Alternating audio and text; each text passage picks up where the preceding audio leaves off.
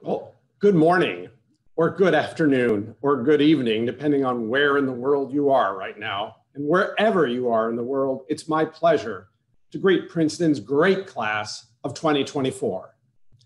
Opening exercises is always one of my favorite events of the year because our incoming students provide this university with a fresh burst of talent, imagination, and spirit. We may be on Zoom right now instead of on campus, but I feel the same way this year. I cannot see you, but I know you're out there, a spectacular group of tigers who will dazzle and amaze us over the coming years. And though today you are literally dispersed through not only the country, but indeed the world, I know that all of you are destined to come here to New Jersey and to this campus. I look forward to that day and to welcoming you to Princeton in person. You are an extraordinary collection of people, and you begin your Princeton journey in unprecedented circumstances. Though none of us would have chosen this remote beginning to launch your Princeton experience, my expectation is that you will rise to the challenge and that you will emerge as one of the special classes in this university's history. My expectation is that your class will be special because you and all of us are living through one of history's pivotal moments. The coronavirus pandemic has disrupted life to an extent we have not seen since World War II. Your generation is not being required to risk your lives in battle, but you, like all of us, have been asked to make sacrifices, to adapt, and to do difficult things so that we not only persist successfully through this pandemic, but indeed emerge from it stronger than before. For our part, my colleagues and I on the faculty and in the administration are committed to finding new ways to teach and to connect and build community with you.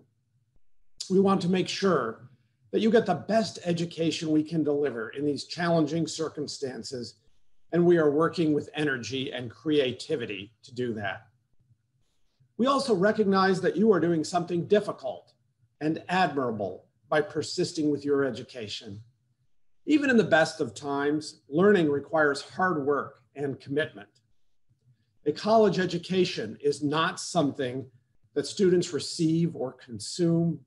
It is something that you make by investing your time and your effort to confront provocative questions, to understand complicated ideas, and to sharpen your thinking.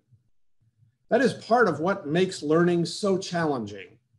The need to persist, to keep going, to put in the hard work, even when it doesn't feel like you're making progress. We know that these things get even harder when we cannot be on this campus studying together and supporting one another.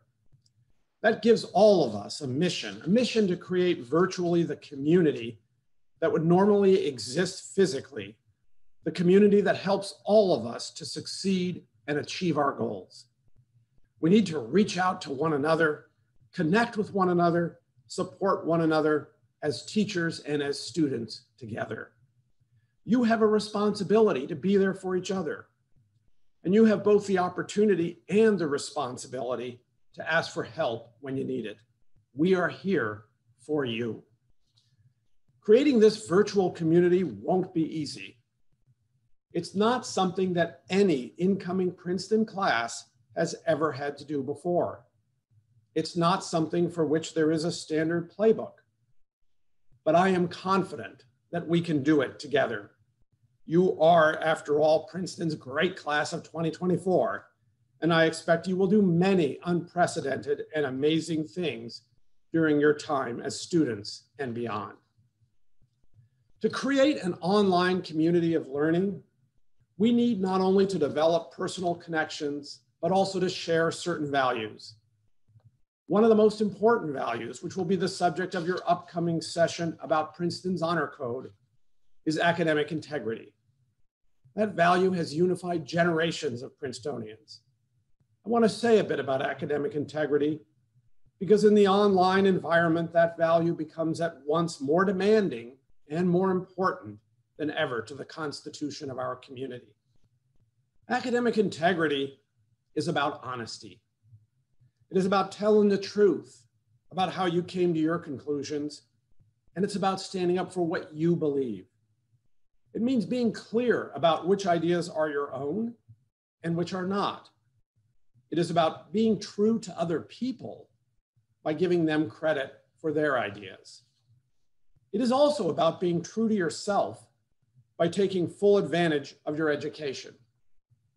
As I said earlier, your education is what you make of it. No one learns anything by cheating.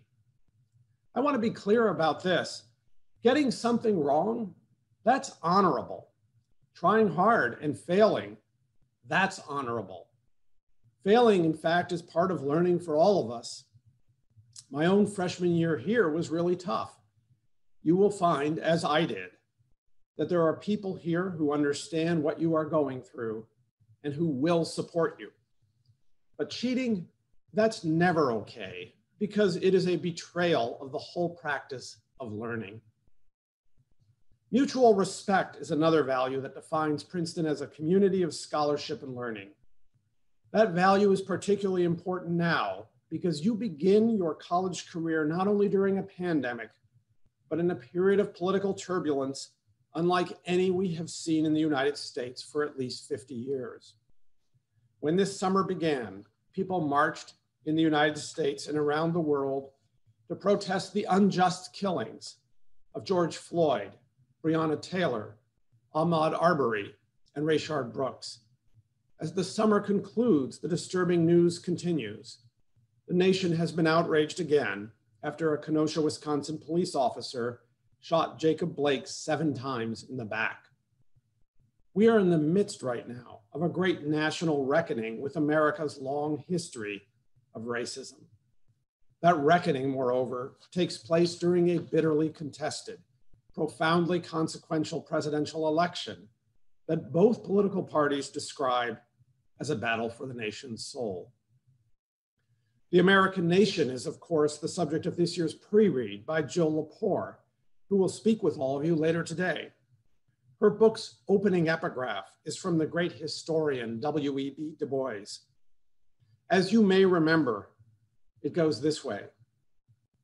Nations reel and stagger on their way. They make hideous mistakes. They commit frightful wrongs. They do great and beautiful things. And shall we not best guide humanity by telling the truth about all this, so far as the truth is ascertainable? Few quotes are so apt to our moment. Our nation is indeed reeling and staggering. We need to be honest about our nation's hideous mistakes and frightful wrongs, as well as about the things that make it great and beautiful. We at this university must stand firmly against racism and for equality and justice. In late June, I asked the university's leadership to consider how best we can combat systemic racism, and you will be hearing more from me about that work during the coming week and in the months ahead. We also need, as part of our scholarly and teaching mission, to do what Du Bois urged us to do. We must seek the truth about our nation and about racial justice. I invite all of you to embrace and participate in that conversation. Accepting that responsibility will require difficult and sensitive conversations in class discussions and beyond. It will call upon us both to speak up bravely for what we believe and to treat those with whom we disagree with respect.